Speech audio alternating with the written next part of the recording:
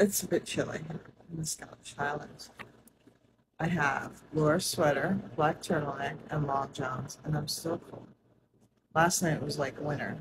I'd like to buy a sweater for Jimmy, our brother, and Laura C, since I'm ruining theirs, but they aren't as cheap as we were told.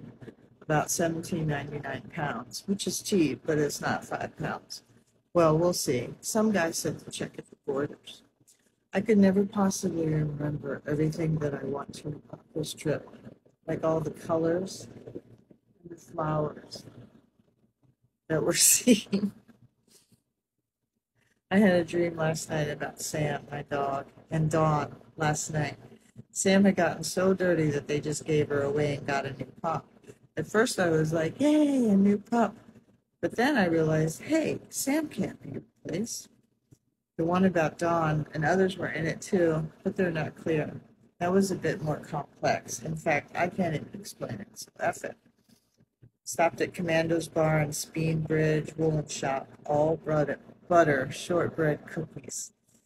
There are parts of the Loch Ness that no one knows the depth, supposedly.